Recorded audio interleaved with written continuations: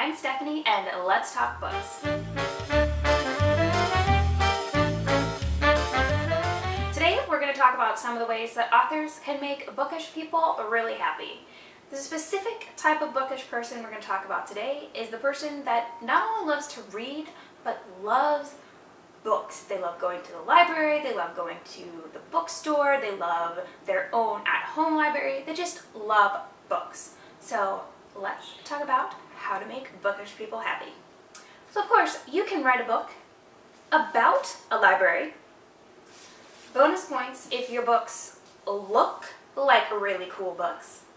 So you can write a book with in-world books and then publish said in-world books so we have fake books to read. You can write a book about a magical library full of magical books and a girl whose deepest desire is to be a librarian. Conversely, you can write a book about books where the librarians are the bad guys. You can write a book named after a book, or like a whole series of books named after books. And you can write a character who loves books so much they bring books to a party, like all of us poor bookish people wish was socially acceptable. So that's it for today's video. Let me know down in the comment section below, do you love books about books or libraries or characters that really love to read? If you have any favorites that did not appear in the video, go ahead and let me know what they are so I can check them out.